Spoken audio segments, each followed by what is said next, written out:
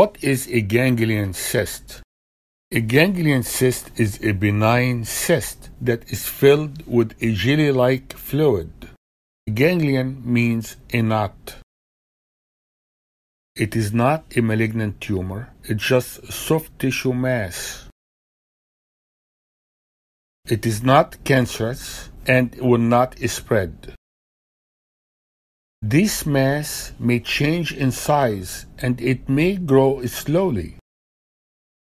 Ganglion cyst usually does not cause any harm, and if the patient finds it, the patient is usually more concerned about how the cyst looks. This cyst can put pressure on the nerves, the vessels, and the tendons, and it can create a problem for the patient. Ganglion cysts can occur anywhere. They usually occur at the wrist area. However, ganglion cysts may occur at the foot, usually at the top of the foot. It can occur around the shoulder and around the knee, and it can even occur inside the bone itself.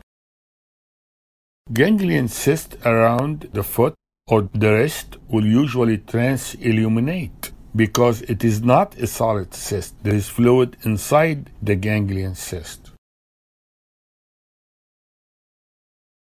Treatment of a ganglion cyst. Usually ganglion cysts that does not bother the patient are left alone.